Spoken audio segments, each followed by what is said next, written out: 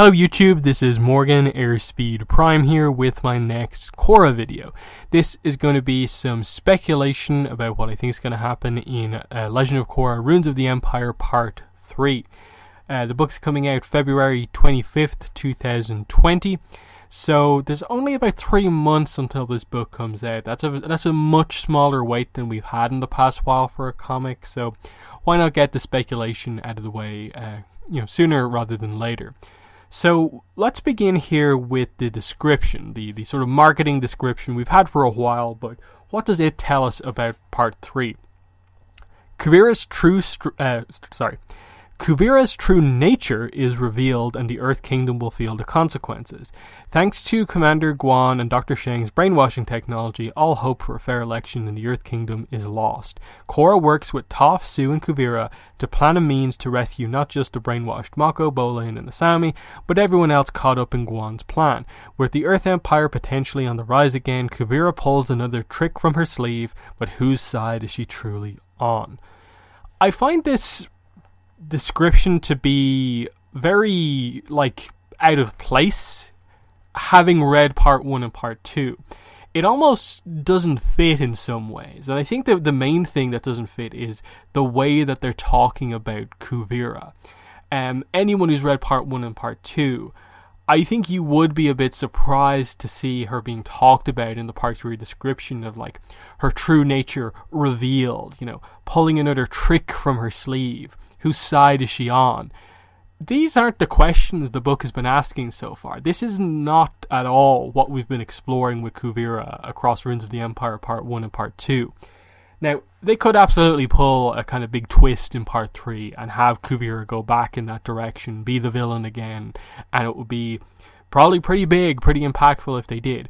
But it's not where the development has been heading in Part 1 and Part 2. Just look at the few pages of backstory we've got across Part 1 and Part 2. Look at the way Kuvira has been acting around Korra, Team Avatar, Sue. It would just be sort of almost a waste of time for Part 1 and Part 2 if they went down that direction. This definitely, to me, feels more like a marketing tagline thing of just, they had to put something on the Part 3 cover, but they couldn't spoil stuff like Batar coming back, the details of what happened in Part 2, so they had to be as generic as possible. And I think that's why we have stuff like the cover having Mako, Bolin, and Asami together, brainwashed, even though Asami is actually now with, Korra and crew on the ship. She's still brainwashed, but she's not next to Mako and Bolin, so the only way that can actually happen is if Asami somehow escapes, or they do some sort of a thing where they unbrainwash Asami and then send her back in as a double agent or something like that, which would be cool. I don't know if there's the time necessarily to set that up and what exactly Asami would particularly be going in to accomplish, but it all depends on how they actually go about reversing the brainwashing and what method it is, because if they do it to Asami and Asami can be given whatever method to unbrainwash people, she could absolutely be the one to free Mako and Bolin. That would be a very cool kind of responsibility to give to Asami in Part 3, to give her some development. But like I said, the description, the main thing is definitely, in terms of interesting stuff, is what they say about Kuvira, but it also doesn't really fit what's going on. The rest of it is okay, Earth Kingdom will feel the consequences. Yeah, of course we're dealing with big stuff for the Earth Kingdom here. The brainwashing technology, of course. The election is likely lost at this point, at least in Gaoling. We'll see how the book goes about covering that in terms of are they just going to accept now that Guan gets voted governor of Gaoling, but then the election moves on to other places, because the cover suggests that most of the action is going to be taking place in Zhao Fu, which is where, of course, our heroes have sort of retreated to for now. So we'll see exactly how it all plays out, but for the most part, the description really doesn't tell us all that much. So we are reliant on what we do know from Part 1 and Part 2, more so than trying to fit stuff into the description that we have. So we'll keep Kuvira a little bit for later, and let's cover some of the other stuff. So I'll actually start with Wu, since he was the sort of cliffhanger ending to Part 2 of that he's going to be brainwashed. So they obviously set up some stuff with Wu that makes it clear that it isn't just going to be saving him from the brainwashing. They're going to have to have him make a big decision. Because the tease throughout all part 2, and in a way some of part 1, was actually now you're questioning, was it the right decision to immediately try and have these elections in the Earth Kingdom? Is it too much change too quick after the Earth Kingdom is just sort of getting back on its feet after the chaos of Book 3 and Book 4? The people likely do just want stability. There's perhaps not as much of a need for all this change and trying to create progress.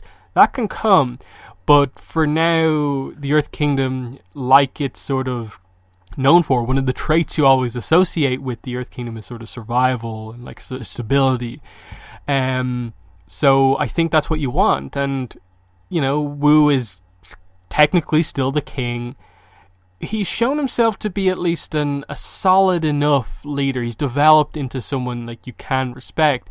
And the question that the vision from Hu Ting was like, is he taking the sort of coward's way out? Is he just trying to have his life where whatever he said he was going off to become a singer or a dancer or whatever? Is he, you know, has he even tried? Has he considered the possibility that he could make a good leader? That he might actually be the one to, you know, be the best king that the Earth Kingdom has had in a long time?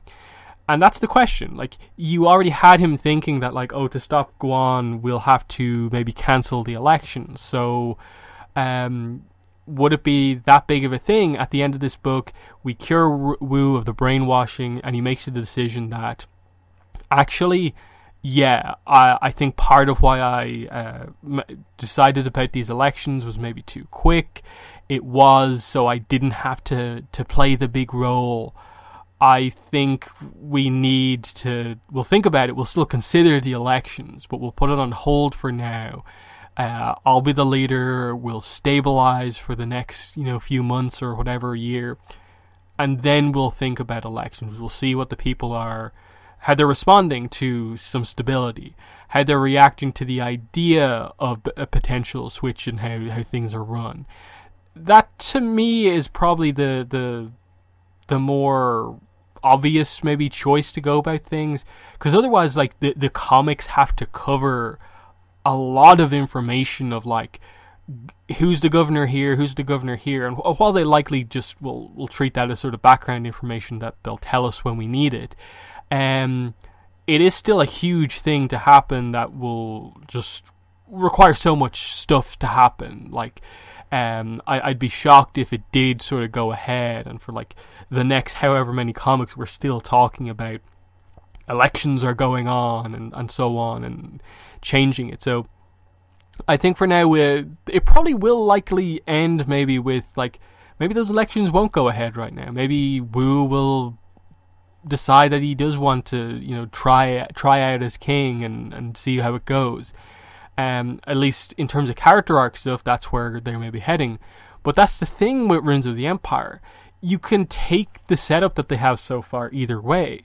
Hu Ting, was she saying that to honestly try and change Wu so he would accept the leadership and realize that there's positives and negatives to decisions that he's making? Or was it just to sort of the swamp trying to upset him, and that he has actually made the right decision, and it will help that the decision that he's made, and this was just meant to be Hu Ting, who wasn't a particularly great leader, criticizing Wu, who's making some actually good decisions. Like, what way are you actually meant to view it, is the question. So I'm not particularly sure. But in terms of Wu being brainwashed, the obvious direction there is that Guan now has the support of the king, and he will likely cement his leadership in, at least as the governor of Gaoling. And we'll see how they go about stuff like, is there a rule in place that, like, Guan can't run as, like, the, like, governor of another place or another place? Especially with, like, Wu there to potentially just say go ahead with everything. that could be the way that they go. So Guan just ends up winning all the elections. Like, I suppose we're sort of questioning, like, might there be a little bit of a time skip in the middle of this comic, and we sort of cut ahead to, parts of the Earth Kingdom have actually been sort of taken over by Guan. A lot of the elections have taken place. I don't really know. Like, there is a lot of ways they could go about that. But we'll likely just have to wait and see. They did have that moment in part 2 where the guy who Toph went to become an official candidate did say that, like, in the event of, like, a force majeure, the elections can be stopped. So I assume that sort of subsection will likely come up here. Someone will mention it, that, wait, there's some pretty crazy stuff going on. By the rules of the elections, we can't actually go ahead while it's so crazy. I think something like that might happen to just stop Guan's plan in a slightly different way. Speaking of Guan, we'll move on to the next thing with him, and that is just the brainwashing. So I covered Wu, but what about the fact that we still have Mako, Bolin, Asami, and a bunch of other people brainwashed? How are they going to do that, and was this the best plot point to sort of have in the first place? I've said it a few times before now at this point that I think it probably would have been a better idea to do the reverse of what they did and actually have Korra get brainwashed and it be Kuvira having to team up with Korra's team, the three people who sort of the four kind of trust her the least, because Korra is the one ultimately of the main characters who sort of is willing to give Kuvira the chance the most. Asami is meant to be of like Korra's, the main people around Korra, the one who really is against Kuvira. Mako, because he's a police officer and stuff like that, is obviously against Kuvira because of what she's done, and Bolin has history with Kuvira, which means he has sort of conflicted thoughts about her, and ultimately sort of leaning on the side of not particularly liking her all that much right now, but you could see he could maybe turn around on that. So they're the three people ultimately Kuvira has to sort of convince to really gain trust. And you can't really do that while the three of them are brainwashed. And that's the problem here, is that, like, when you brainwash a character, you sort of immediately take them out of being able to have character development. Because anything they do while they're brainwashed, you can't really blame them for it. And then all you can really do when you have them come out of the brainwashing is just feel like guilt for what they did. And that isn't exactly the character arcs that we want our characters to go on. In that, like, where can they go with the fact that, oh, Bolin, like, hurt Opal's shoulder? Like, it doesn't seem like it's a super bad injury, but it will be brought up when Bolin snaps out of this. But what can they do with that plot beyond, like, just Bolin feeling guilty and feeling very sorry about that? Or potentially Opal being annoyed at Bolin even though she knows what happened? It just feels like you either have to make it a complete non-event that happened, or you turn it into just kind of drama for the characters. Like, there's no development there necessarily, whereas you could have had Bolin and Kuvira development if he wasn't brainwashed and he has to work with Kuvira to, like, save Korra or save someone else. And this is where, like, you could have done this with just, say, like, even, like, say, only Mako or something like that gets brainwashed, and then you at least get Bolin and Asami getting a chance to work with Kuvira. And that's probably the biggest missed opportunity here, is that a lot of people have said it, but I do ultimately think it was a very poor decision of this book to brainwash Asami. I really think they shouldn't have done that, because she's probably the main character most in need of character development, and through this I don't think you are going to get that, especially after you had already set up fairly well the kind of fractured dynamic between Kuvira and Asami. So having Asami get brainwashed is just... It felt like they took this decision just to have the little bit of drama between Korra and Asami, of, like, Korra having to see Asami like this, when I think it would have been more impactful to have it be the other way around. Because I don't think we need to see Korra be upset at something happening again. Like, we've seen Korra go through a lot of that before. She's so well developed as a character. I think we need more of Asami getting those sort of moments. And I think they just got it wrong in terms of, I think, the wrong way around, in that the dynamic we want to see is, will Asami change her view of Kuvira after the events of this book, in terms of beginning to trust her a little bit more, see why Korra is willing to give Kuvira so much of a chance, get the moment where Kuvira apologizes to Asami for what happened to Hiroshi, what Kuvira did to Hiroshi, killing him. That needs to be brought up. And until Asami's not brainwashed, like, we can't get that scene. And so this is like, whenever you do a brainwashing scene, that's the problem that you already have. You create a little bit of drama because, it's the two characters who shouldn't be fighting. But then when you come out of it, like, there's only so much you can do, given that they're not going to commit to doing anything, like, huge, in that, like, okay, Opal got, like, a bruised shoulder or whatever out of this. Korra had to see Asami say some hurtful words to her, and then, like, Mako is just kind of like, he's sort of like the leader of Guan's forces for a battle or two, but he hasn't really done anything necessarily yet. So that's the problem. I think there'd be much more potential in Kuvira having to team up with the three people who don't really trust her to get, like, Korra back or someone like that back. That's where, like, arguably, like, imagine, like, Sue was one of the characters to get brainwashed. But I think you could have done a very similar thing there, where that would give Bolin a reason to want to get, Sue back, to get unbrainwash her. The rest of the group, of course, would want to help as well, because they're all friendly with Sue, and it would give, like, Kuvira a drive as well to suddenly see her mother figure get brainwashed as well. It's just, ultimately, despite the, like, you could sort of see the really obvious kind of bullet points of, like, what do you get out of brainwashing, like, Korra's best friends? You get Korra having to face off against them, but not that much, versus, like, if you reverse the situation, change it a little bit, you actually do get more character development that way. Because what's going to happen with this in part 3, getting back into the speculation? Baatar is going to come into the story. Maybe they'll bring Varric in as well, but either way, Kuvira and Baatar are going to have to talk.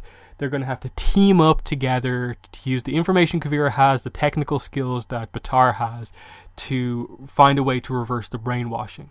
It's going to be done on Asami first, very likely, because she's the obvious sort of test subject they have in terms of someone right here who is brainwashed to test a potential solution on.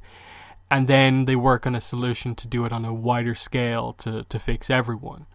How quickly or not this all happens over the course of the book is kind of important, in that if Asami gets sort of unbrainwashed fairly quickly, it opens her up to do a lot in part 3.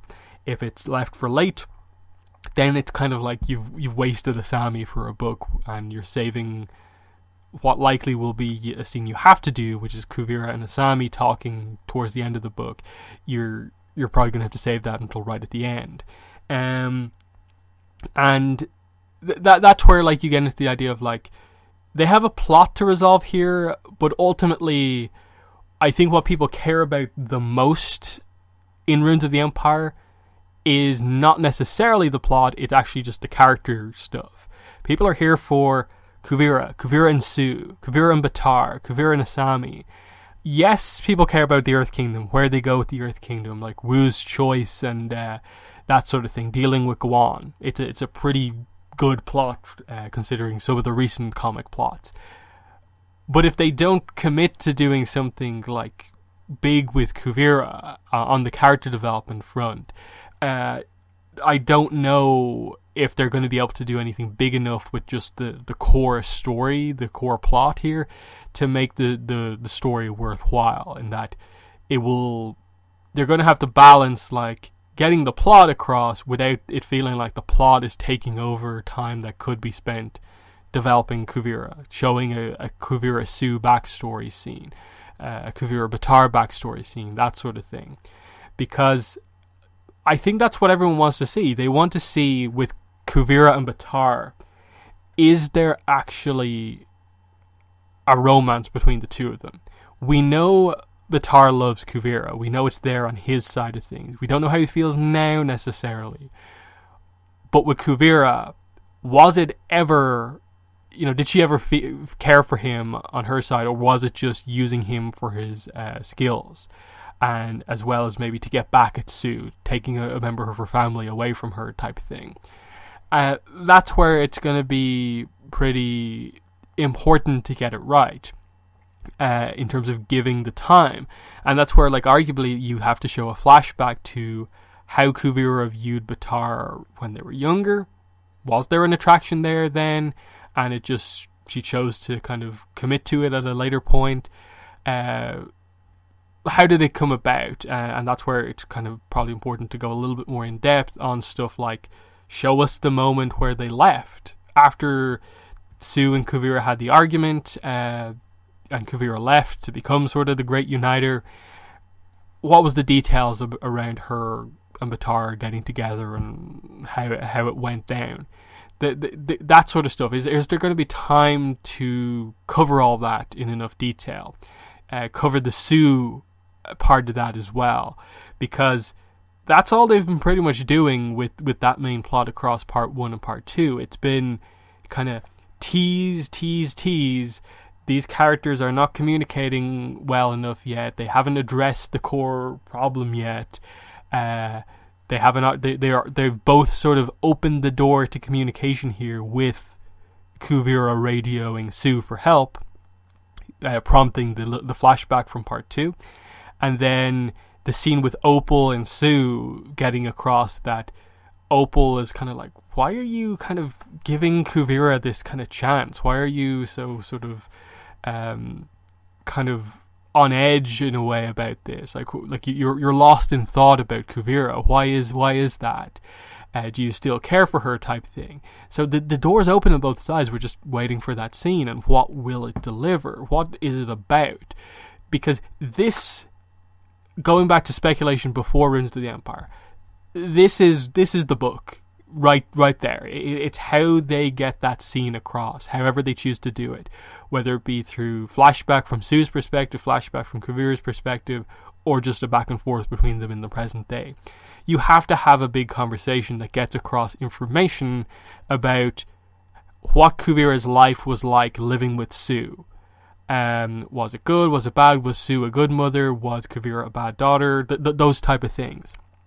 And get across, how did it get to a point where Sue making the decision that she made in book 4 to not step up and become the sort of temporary leader of the Earth Kingdom to stabilize things, her not wanting to do that, why that decision basically tore what otherwise we get the impression is a fairly good mother-daughter relationship, in that, like, prior to that, you had the scene, like, Kuvira is the captain of Sue's guard. They do this sort of metal bending sort of interpretive dance thing together that we saw in book 3. There was the little bit of maybe like tension, if you can even call it that, in like the book 3 finale, where like Kuvira wants to go with Sue to the big battle, but Sue says, no, Kuvira, you stay behind, and that's how Kuvira is able to save Tonrock later on. But I don't really get the impression that like much of what was going on here was like, Sue holding Kuvira back necessarily. So it's all about like, did Kuvira maybe act out like she did with her parents? Like the whole setup over the course of the flashback in part 1 and part 2 is like asking you the question of like, do you blame the parents? Do you blame Kuvira for, I suppose effectively Kuvira turning out the way that she did? And ultimately they've taken, I think, this very sort of middle of the road perspective where, yes, like you can blame her parents for a lot of it, in that they did ultimately give her away. They ultimately did abandon her. They could have, really tried to help Kuvira get her back on track, but they just gave up and gave her off to Sue. And they don't really seem to be, at least in terms of like any sort of nuance, particularly trying to make you feel a massive amount of sympathy for the parents. But they're also at the same time not taking away any of the sort of like responsibility on Kuvira's part when she was younger. They are getting across that Kuvira didn't have a lot of discipline when she was younger. She probably did do some of the stuff that her parents blamed her for, and she didn't admit to it. She didn't take responsibility for her actions. Now, did she deserve to be given away by her parents at that young of an age or not? Probably not, but it gets across the idea that it is something from when she was younger that when she was older she still didn't quite kind of get over. So it's like a fundamental sort of character flaw type thing. And will they get back to that here? And, you know, it seems like across part 1 and part 2 of Ruins of the Empire, Kuvira is trying to take responsibility and trying to sort of redeem herself. You know, she surrendered, so she's making sure that what's left of the Empire surrenders, that she surrendered to Korra. She's making good on that deal, that she'll make it so that the Earth Empire has fully surrendered, and she'll do what she can to regain the trust of the people that she does care about and try and move on, make some progress. Because ultimately, even if they can't do as much as they need to do with the character development type stuff, like it probably will be a longer thing with Sue, a longer thing with Batar, Opal, those type of characters, Asami. The one thing they have to do in part 3 of Ruins of the Empire is address where Kuvira like is allowed to be going forward, and that goes back to the trial. I think they have to sort of bookmark the book with coming back to the trial, which is basically where we started. So, you know, the reason Kuvira is allowed to be out here doing stuff is because she's effectively been put into like Korra's custody. Like Korra will look after her as she helps as like the sort of Earth Empire expert to deal with an Earth Empire threat. Well, we're still going to come back to the fact that Kuvira still needs to be punished for what she did. She still was the villain of Book 4 and did all this stuff and is absolutely like guilty of pretty much everything that was said. The question though is it going to be interesting if, like, how interesting is it to just go back to that trial, Kuvira's guilty, she goes to prison forever? Like that just feels like so anticlimactic that that's all that we have to do in the book. We have nothing else to really say beyond just Kuvira's in prison. Yes, logically they have to have Kuvira get some sort of a punishment. They just have to, because of what she did, the magnitude of what she did. But at the same time, they can't just turn her into another Ozai, another Zahir. Those two villains you can have just sit in the prison, and a character here or there will go to them when they're needed.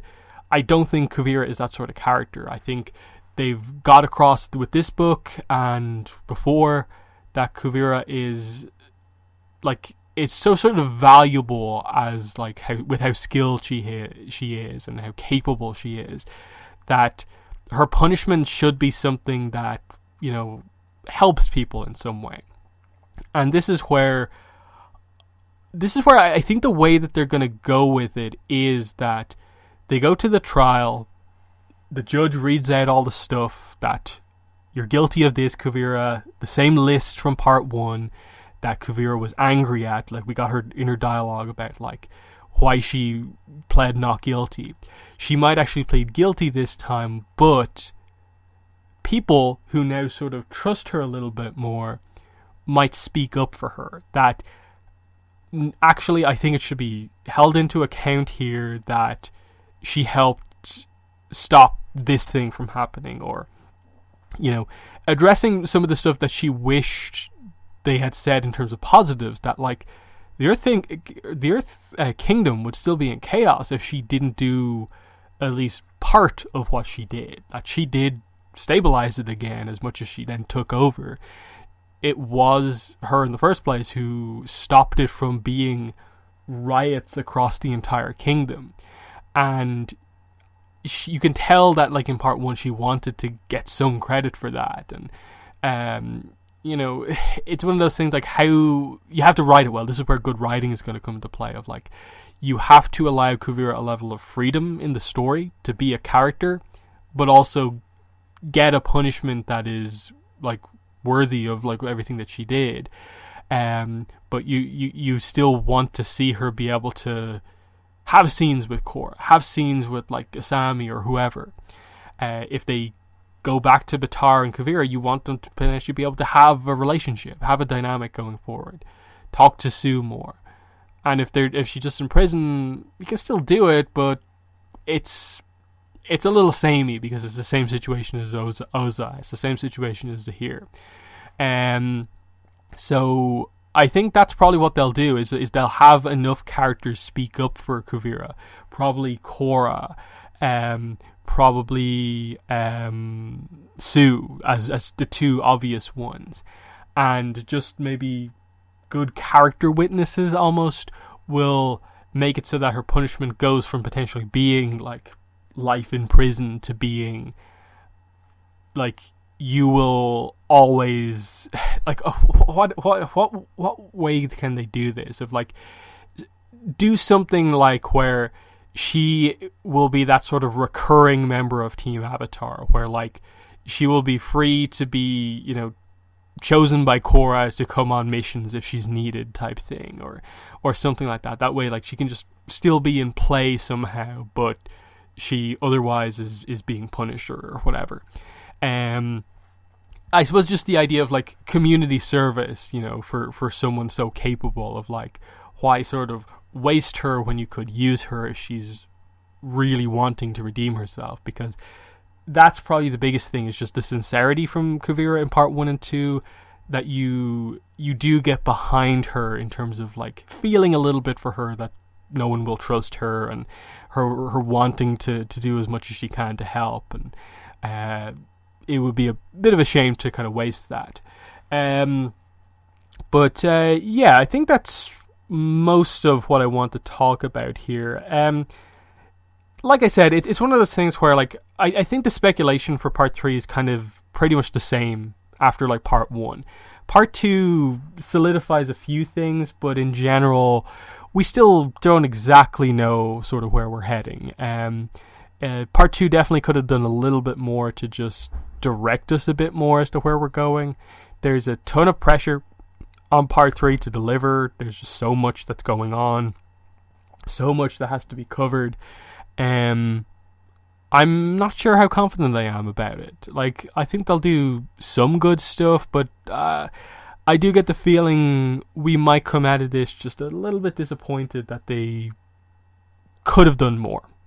They probably should have done more in part 1 and 2, and it'll be a situation where it's like, okay, how many years is it going to be before we come back to Kuvira in the comics? Because do we want Kuvira to become the Korra comic version of like Azula, where we only see the character every like 3-4 years whenever they decide to include her in a comic, despite her being like one of, if not the most interesting characters who has a character arc going on? That's what we want to avoid. So in the comments, let me know what your thoughts are on speculation, where you think part 3 is heading. But that's been the video. Thanks for watching, and bye.